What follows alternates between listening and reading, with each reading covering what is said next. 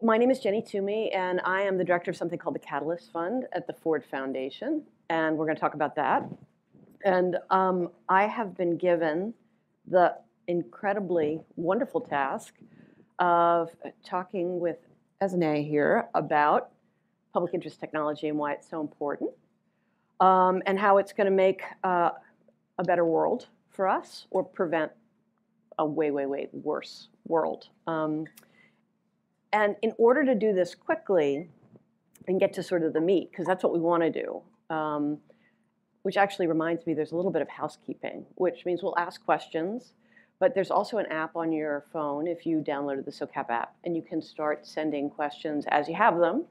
And Erin will let me know if there are things we should be asking to be more responsive to you, because frankly, we know a lot about public interest technology. We think about it all the time. But it's sometimes a complex concept. So if there are things we can direct our conversation towards to make it more useful for you, that's what we want to do.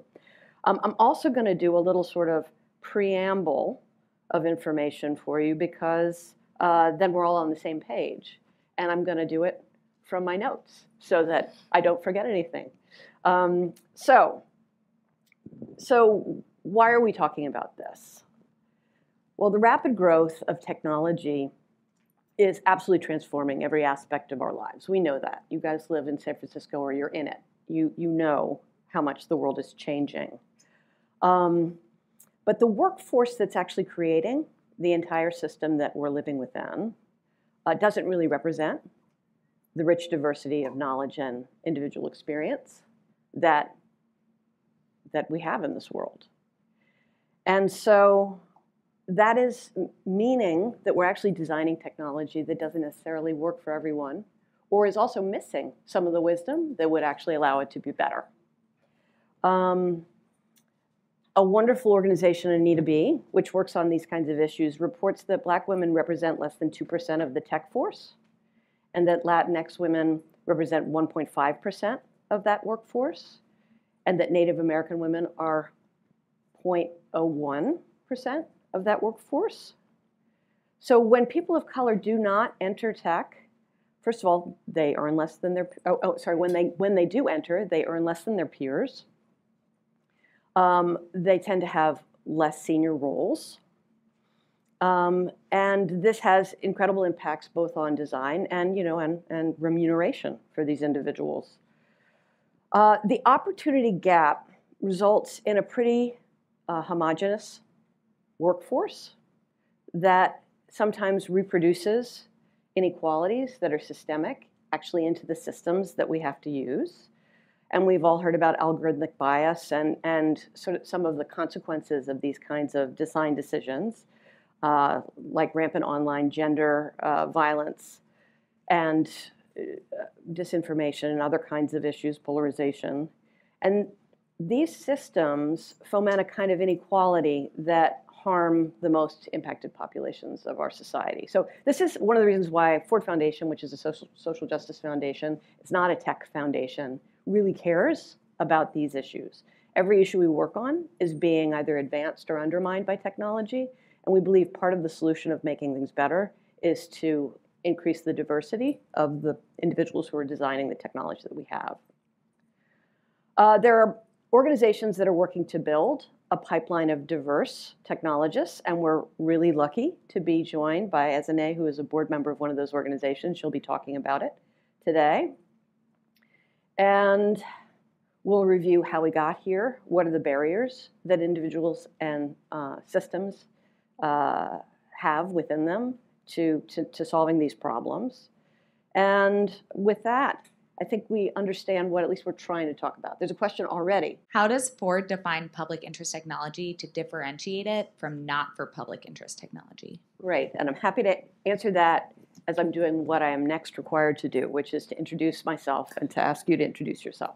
But I'd also say that we love questions. You can raise your hand, but wait for the mic because this is all being recorded. I should have said that before. Okay, so how does Ford define public interest technology? So I've been at Ford for over 15 years. I came in to build a portfolio called, it was called like Internet Rights back then, but it was trying to build a field of advocates who could ensure that the long fought for rules and protections, human rights, civil rights, are not being corroded by technology. And there's clear ways to protect the public in the technology environment. So that was my job. And most of the people I was funding were not technologists. They were policy advocates. They were researchers. They were media experts, right? Because this was quite a while ago. And the one thing my grantees desperately wanted were technologists. Not just technologists, because they didn't think that these things would be solved just by technical solutions, but technologists who had the ability to translate and to collaborate. So technologists who could work with lawyers, with policy experts, with advocates, to understand what are the harms that we're experiencing and what would be the protections and fixes we could put in place. So I went looking for these technologists and I couldn't find them. There were very few technologists being trained with these sort of hybrid ethical values, and there weren't pathways for them to go to government, civil society, or to elevate themselves within philanthropy. And so I went to my boss, Darren Walker, who runs the Ford Foundation. I said, Darren, we need these technologists, but we don't have them. I can't find them anywhere. They can't even conceive of roles they would play in these other sectors. And he said, oh, well, we've done this before. This is something we can work on. Because back in the 60s, during the civil rights movement, there was a deep need for another kind of technology, the technology of law. We needed lawyers who were going to represent people who were engaging in civil disobedience. We needed people who were going to establish the legal defense funds to bring court cases, to establish rights and protections. We needed people going into government, into agencies that would try to enforce those rules. We needed jurisprudence that could knit up to the Civil Rights Act. And none of that existed. It's funny because we just think, of course you can get a law degree and go and do all this stuff. But back then it wasn't so simple. And so investments were made by Ford and other foundations to sort of build all these things: pro bono, legal defense funds, legal defenders, regulatory agencies. Darren says we need to do the exact same thing now in technology. And so for the past, I run the Catalyst Fund. It is a 3-year, $50 million investment that Ford made. We're in our last year of it, to basically build out the infrastructure in the same 4 sectors where public interest law existed. So those sectors are academia, which is supply side. We need to actually train technologists differently to be able to be effective in these different scenarios with a values-based framework, so they're not just solving the technical problem, how do I get X to do Y quickly and efficiently, but let's think about what happens when X does Y. And if we do it this way, are there harms and how do we mitigate for them? The last 3 areas are all demand side. So government doesn't even know they need these technical experts. They don't know how to recruit and place and hire them. So how do we create pipelines for that? Civil society is always sort of starving, right? They're all on starvation cycles. It's generally not people who have the extra money to bring a technologist into their team or even to know how to do that. So how do we build up the tech capacity in civil society? And then finally, even the private sector. Because in an environment where there are consequences for designing things that harm society, we're going to need to actually retrofit our engineering teams and our design teams and our data teams to include a different kind of intelligence that can think not just how do we do this quickly, efficiently, faster than our competitor, but how do we think about the consequences of doing it this way versus that way? And how do we ensure that the things we're building enshrine the values that shore up democracy and other kinds of things, equity, other things we care about. So that's what we think of as public interest technology. Aspects of this have existed forever. There's civic tech, there is community tech, there is tech for good.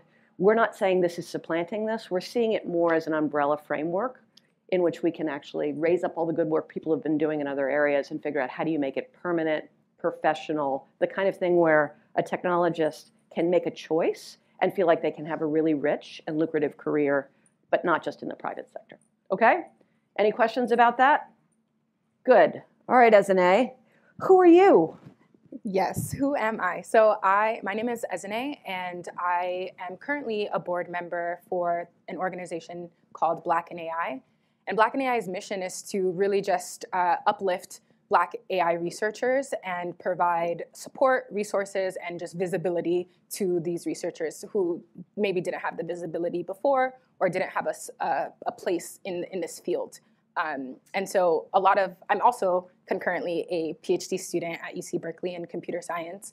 And a lot of my research I would characterize as public interested technology. So to me, what that means is not only building technology with the public and society in mind, but also interrogating the current systems and potentially redesigning those systems to then encode the values that we want them to encode, to make sure that they're not harming the communities, my communities that are definitely most impacted in the wrong kind of way, and just designing these technologies to have all the people that are going to be using them in mind, especially given the fact that AI is impacting so many different sectors, so many different communities. And so just making sure that everybody has a seat at the table and everybody is involved in the design process, and how it's integrated into society. Yeah, so that's a little bit about me. That's great. And that was going to be my first question. Okay. What does it mean to you? But I'm not going to let you off the hot seat. I'm going to ask you another question now. Are you ready? I'm ready. Okay. So how did you even end up in this field? And what inspired you to stay in it? One thing I can say is, like, when we tried to find those technologists like 8 years ago, we did this huge scan, and we found about 100 different places, from elementary school to an actual, career placement, where the kinds of technologists that we're hoping to have, people who are trained with a different sort of value set, would fall out of the pipelines. So everything from, like, public schools not requiring coding, so that people fall out of a pipeline that would get them into a job at a higher, at a professional tech company, all the way through to cultural concerns about not wanting to work in that environment. But the thing that was so surprising to me, and one of the biggest barriers, was that these technologists couldn't even conceive of what a career pathway in other sectors would be. They were going to change the world through an app or through a startup, but they couldn't imagine how they could change the world in Washington, or how they could change it in an NGO. And so how did you even conceive of this? Yes, so I think I was definitely one of those students in elementary and middle school and high school, honestly, where I did not know what I wanted to do, didn't think that this was even, what I'm doing now was even possible. I think when I was in high school, I was very interested in advocacy work, especially in education. Like, that was something that was always a passion of mine. And when I went to college, that similar story. Like, I volunteered in a lot of organizations that did tutoring for math or English to middle school and elementary school children. And so that has always been something near and dear to my heart. And honestly, when I got to college, I started in, like, the lowest level math class, and I really thought that I could not continue. But honestly, starting in that class, I think, was the reason why that led me to where I am today, because it really did instill in me that, like, actually, math it's not this kind of scary thing that, we hear about, that we make it out to be. It is scary, but I think once I had that experience, that good experience, I could draw on that to motivate me to continue. And I realized that I actually really liked math, so I just, like, wanted to continue. And then when I realized that there was a need to try to combine them, that wasn't until my senior year when I took a class with a Black woman technologist at my university. And she was actually the first Black woman to get a PhD in CS from MIT, LaTanya Sweeney. And some of you guys know her. Yeah, no, amazing. If for those who don't know her, broadly, her work, I think she's most famous for a study that she did on the Google search algorithm, basically showing that when she Googled her name, and she found that the Google search engine it came up showing advertisements for, and associating her name with, like, being criminalized, or needing an ad for a lawyer to, like, get out of jail or something like that, like, just by her name. So as, like, a lot of that is associated with maybe what was encoded in the algorithm, the biases that were encoded in the algorithm at the time.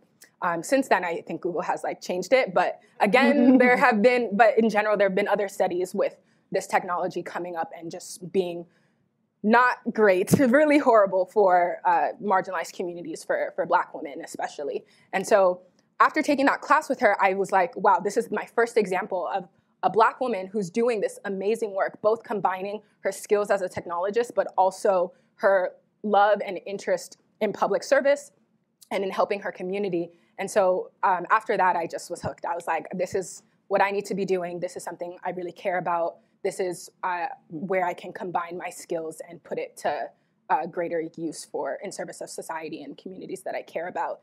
And then I guess I got involved in Black in AI because I looked around in my classrooms, my math classes, didn't see many people who looked like me, who wanted to do the same thing that I wanted to do in terms of like an interest in technology. And so to me, the work in Black in AI is like just increasing the visibility and the numbers of the people who want to do this work. And even just in general, people who just want to be in this field as it's doing so much. So I think the word that comes to mind is access, and that is something that a huge value of mine that I really care about. And so my work in Black in AI, I think, lends itself to that in terms of providing more resources and opportunities for people who look like me, and also and those around who are interested. So yeah. And I realize I don't have a question here, but I want to make sure that we understand a little bit about the origin story of Black in AI. Can you talk about who started it and what made them start this organization? Yeah. So the origin story is with Black in AI. So it was founded originally by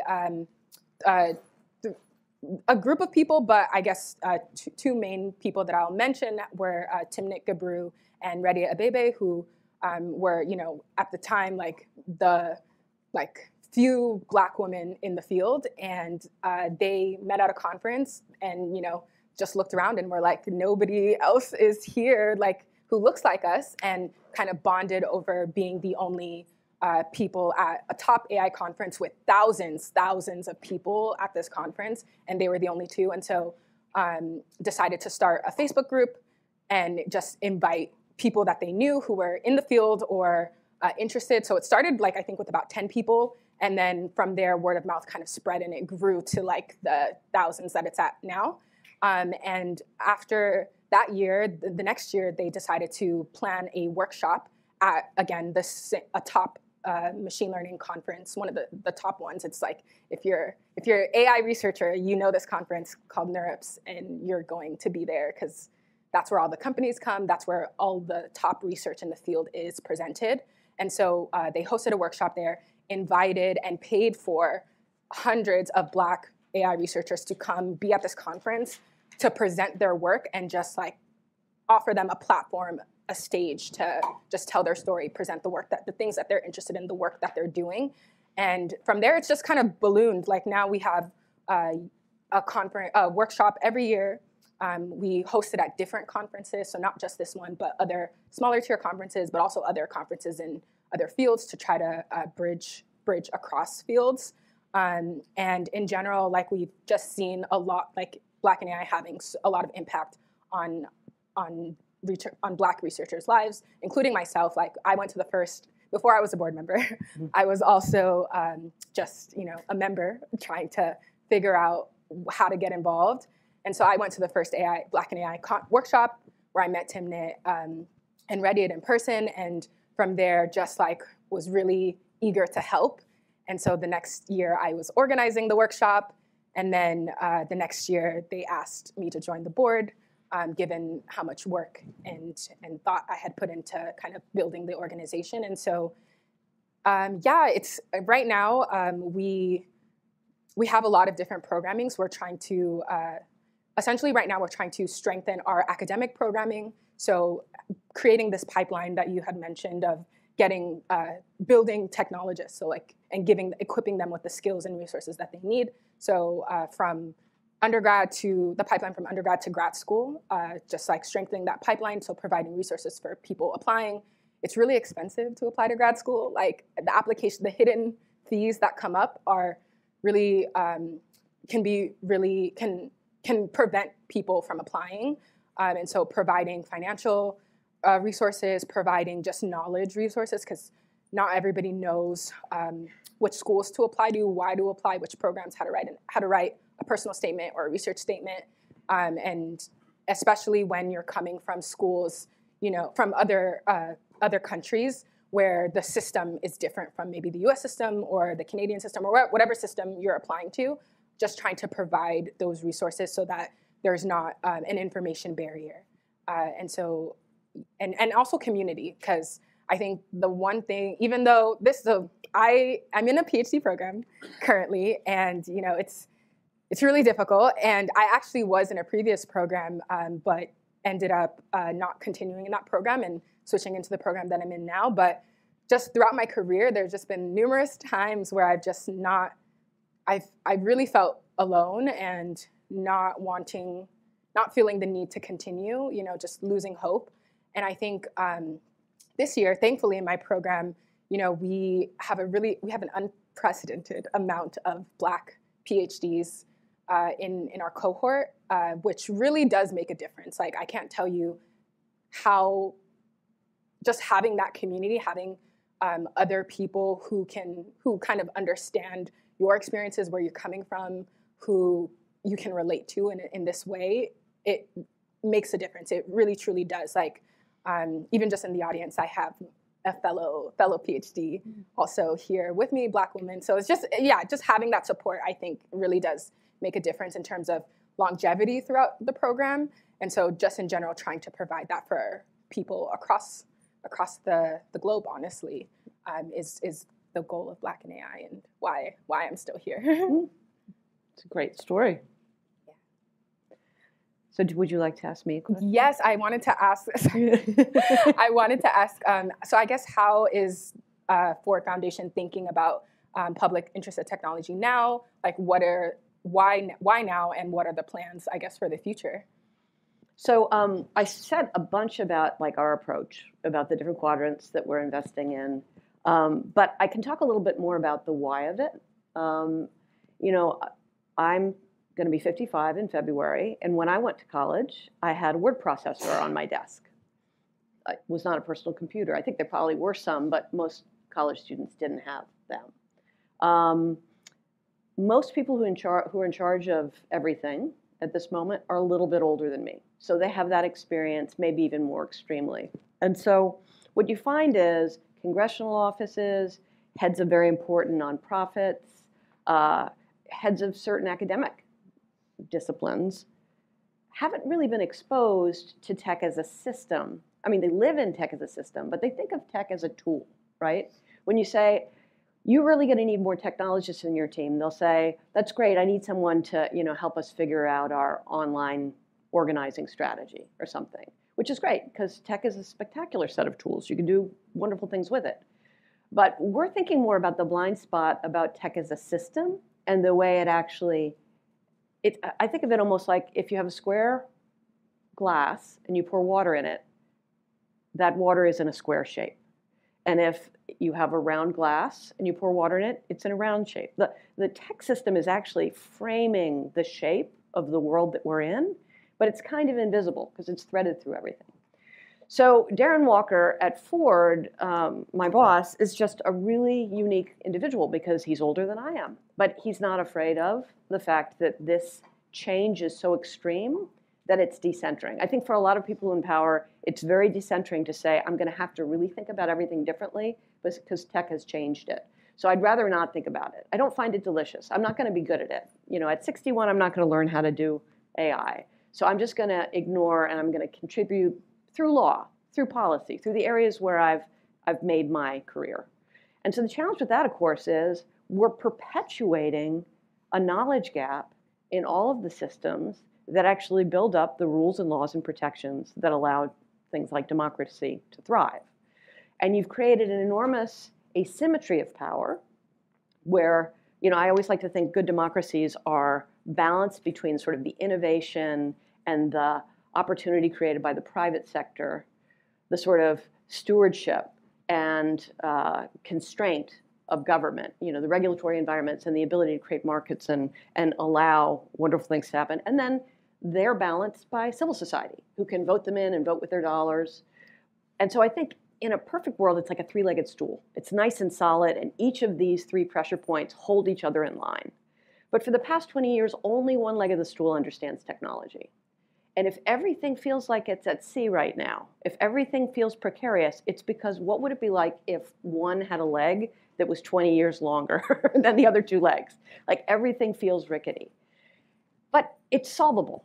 Bringing tech experts into these spaces to work in collaboration is the only thing that will solve these problems. And so 4 things about it, because every issue we work on, whether it's criminal justice, I mean, right now in like 27 states, there's a requirement that judges take into account sentencing algorithms that determine using anonymous data or untransparent data whether somebody should get parole sooner or later, how long their sentence should be. These were tools that were built by altruistic people who were afraid that there might be judges with bias. And by creating this external correction on it using science and data, they would actually protect people from the bias of judges. Unfortunately, the data they used was biased data, and it's in a black box now. And so one of our grantees, Julie Angwin, did a long piece of research, and proved that the outcomes were much worse for people of color than white people using these supposedly neutral systems, and it was consistent.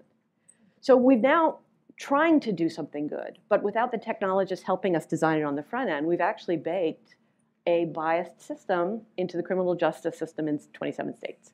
How will we fix that? We're going to need technologists to come in and rebuild that system, take that system apart, undermine that system, prove the bias of that system. And that's just one example, but every single issue you're working on is probably experiencing these kinds of disruptions and challenges. And without clear-eyed people who can see the system of technology in space, we're going to just replicate the kinds of bad outcomes that we're trying to fight against. And build new technologies potentially, because I do think that sometimes it just takes a redesign of the whole system and just in general building in the same way that we're trying to build like more efficient algorithms, like building algorithms actually from the start carrying these values and these societal impacts in mind, I think is also really important. Well, it's great. Let's go deeper into that then. So what specifically you're trying to do? I'm gonna take 2 of the questions and mush them together. Okay. And why is representation so incredibly important in what you're trying to do? Yeah, so I guess, so with Black in AI, I think the goal, the mission for Black in AI is to try to democratize access to the field of AI and specifically for Black researchers who are interested in the field and just in general Black people interested. And so I think for us, what representation means is just like bringing more people who are impacted by these algorithms to have a say in how they're designed and how they're deployed and in general, just like how they're used and for what purpose, right? Because if we're gonna design these systems and say that, okay, it's gonna impact this sector and it's gonna impact this sector, it doesn't really make sense if you are then you're deciding that unilaterally and you're not including all the people who are gonna also be impacted. And so I think, because then you have blind spots at that point. And then, well, can you tell us how bad is the gap? So how bad is the representation gap? Oh yeah. So I guess some facts, some statistics. So I think in 2021 there was a study done by the Computing Research Association, and they just collect statistics on students graduating out of PhDs in CS and even faculty. And so I think in 2021 there were about roughly 1,600 people who graduated with a CS PhD, and only 18 were Black, and only 8 were Black women. And so yeah, it's not a lot. That seems like a pretty steep gap, yes, right there. And it was even worse before. Like that's 2021, and before that, the numbers are much smaller. Mm-hmm. And so I think we're starting to see a huge increase. Like I said, in my university right now, at least in my cohort, there were 100 PhDs who were accepted or who matriculated to Berkeley, and 11 of us are Black. So we're rising, at least in percentage.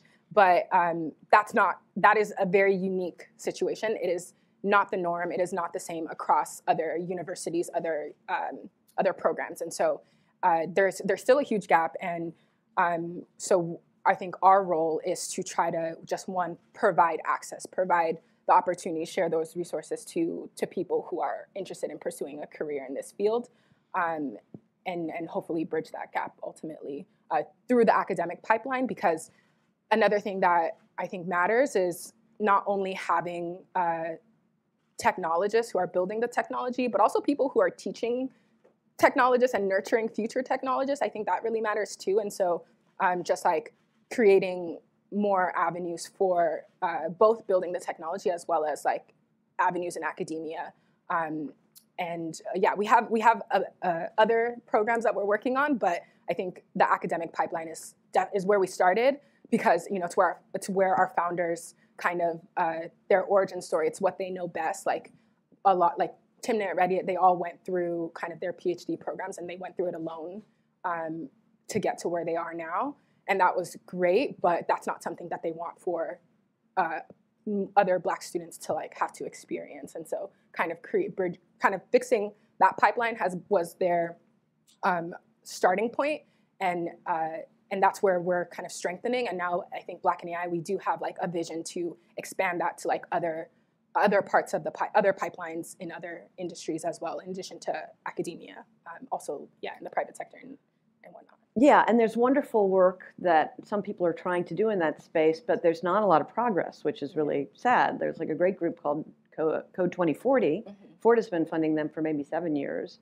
And what they realized that, there were all sorts of bias in how people were being hired. So people who were qualified would fall out of the, the final rounds. Yeah. And then when people get in, there are cultural concerns that make it really hard to work in some of these companies when they're isolated, or when some of the motivations, like if the motivation is about solving the technical problem in a void without the context and the downstream harms, it can feel like maybe you've worked so hard to get someplace only to realize that the work you're doing isn't as meaningful as you need it to be. But all right, so let's say we solve this. Let's say that 20 years from now, we have a across-the-board representative group of technologists graduating every year, in alignment with the diversity of this country. Like, what kinds of different outcomes do you think we'll see in the world? What do you? And of course, I'm not holding you to it, but I will call you in 20 years, make sure that you did do this stuff. But what's at stake? What could we get? What would be in the world if we had a more representative set of technologists building the world that we're living in? Yeah, I mean, I think, at least my belief is that in general we'll have systems that are held accountable, that we can, and we'll have more tools to equip people with just the ability to even advocate for themselves when they interact with these systems, and just be more knowledgeable around how these systems are working and how they are working in their communities, and kind of just have this, I think you had talked about this like triangle, right? And so like just having all these like systems in place to try to mitigate these harms. Because I think even with having a diverse work system, like some companies and people think that, once you have like a Black person in the room, like the problem is solved. But that's not the case. Like that's one step. But then in addition to that, it's continuing this work, continuing to have those systems in place, and making sure, like you said, that like Ford Foundation is trying to do, which is making sure that the longevity of these systems and interrogating them and making sure that they're not actively causing harm is also a part of the solution. And so I think in time we'll have that. And I think also the problems that we might try to solve will change. Mm-hmm. I think a lot of the tech right now is focused on these very minute problems that are meant to provide profit for these companies. And so I think moving into public interested technology, the goal changes. Now you're trying to figure out how do you build technology to improve society, to not just like maximize clicking on this ad or this link or whatever. It's more trying to figure out, okay, maybe if I show you this image, like, how is that going to impact your well-being potentially? And how do we, and that means different things for different people in different communities, but we're trying to like build systems that try to take that into account and incorporate that and get feedback from the users as well. And so I think that's probably, hopefully that's the goal I would hope to move towards. Yeah, to use, I mean, because Eli Pariser said in a conversation I had with him recently, technology is this tool, and it will lean towards power. And so if the power wants the tool to do something good, it could do something good. But right now, the incentives are very, very focused on profit and outcome. And so this incredible opportunity that we have to build better worlds that are more inclusive and more peaceful and more equal. All this technology is not being used that much for that. It's being used in ways that are having the opposite effect. So it's been 10 minutes out now till we leave. I was hoping we'd stop talking sooner so we get more of your questions. But this is the time that you guys get to shine. I've been seeing lots of nods, curious faces, a lot of attention. Does anybody want to ask us questions about PIT or talk about something? And we've got a mic. Okay, so here we go. Thank you for all the insights from both of you. And I was really curious, what are some of the specific strategies that Ford Foundation deployed to intervene into the private sector, which I find really difficult, not just, I'm sure, not just in the States, but in Korea as well, with the gender and all different diversity issues. Yeah. So, the Catalyst Fund is amazing. Imagine you've got an amazing boss who says, here's $50 million, try to solve this problem, this social justice problem. There's nothing to complain about. But if I had one little complaint, it would be this thing called the pandemic that happened right in the middle of that section, which meant of all the 4 quadrants that we wanted to really develop strong work in, the private sector is probably our weakest one. And that's largely because social justice foundations and private sector companies speak a different language. It doesn't mean that there isn't really big areas in the middle of the Venn diagram where we could mutually work on things that would be beneficial for both of us, but we could never get in the room with them because we couldn't get out of our own room to actually figure out how are you, when you say this, what do you mean? When we say this, this is what we mean. Oh, this would be really good for us to work on together. That said, we do have a couple things. There's something that was announced yesterday, and if you look me up on Twitter, there's an announcement there. But we've been working with Microsoft and New America Foundation, so civil society and a private sector company, to begin imagining what would open layers at the top of the internet stack look like. So, there's so much of the base of the internet is this sort of open protocols and standards, but things like at the top layer, it gets very, very private very quickly, and that's where things we don't love are happening. So like around identity and around privacy and around finance, these are areas that are, for many obvious reasons, developed in the private sector. But the question is, if you could come up with open protocols in those upper layers, would it allow more people access to build competing tools and technologies in that space that would then allow for more competition for our dollars and our attention, right? So that's something, because right now what you have is civil society yelling at the tech sector and tech sector saying, we're not doing that, you're wrong, you don't understand. And it would be much better if we could actually say, could we build something together? Could we try to build something together? So that's one thing. The other two are obvious ones tied to public interest law. So, pro bono, it's a huge thing in private law firms, right? You can work at a very high level law firm and they can pay you to go work on a capital case and defend somebody's on death row. That's a precedent. Nobody makes fun of it. It's not just seen as altruism. It's good for the company. It's good for the world. We need more of this pro bono work. There's a group called U.S. Digital Response that recruits technologists and places them in government and NGOs to help them, get over this hump of knowledge gap. So that's one around pro bono. And then also civic leave. So if there's a way to institutionalize and then put guardrails and protections on companies' ability to allow some of their technologists to go into government, to go into civil society, to work on different projects. And if we can get a bunch of companies to agree to it as a normalized and protected piece of work, we think that would be really valuable as well. That said, if companies ever get regulated, then they're actually going to have to incorporate public interest technologists on their team because there'll be consequences for designing things that create harms. Right now, a lot of people get away with a lot of stuff. But an environment where there is constraint and historic laws that have been corroded are reinforced now in this technical environment, people will have to think on the front end about what they're designing, about whether it'll harm someone. And so that would be another area. We have 5 minutes left for questions. Oh, there you go. How can I help in kind of bridging the gap between AI and art, but also like mixing them both in, because I think there definitely is a mixture there, and just leveraging that and really promoting it within the digital web app and space, and like making artists aware of that unique connection. And do you feel, as an A, that there is that connection there?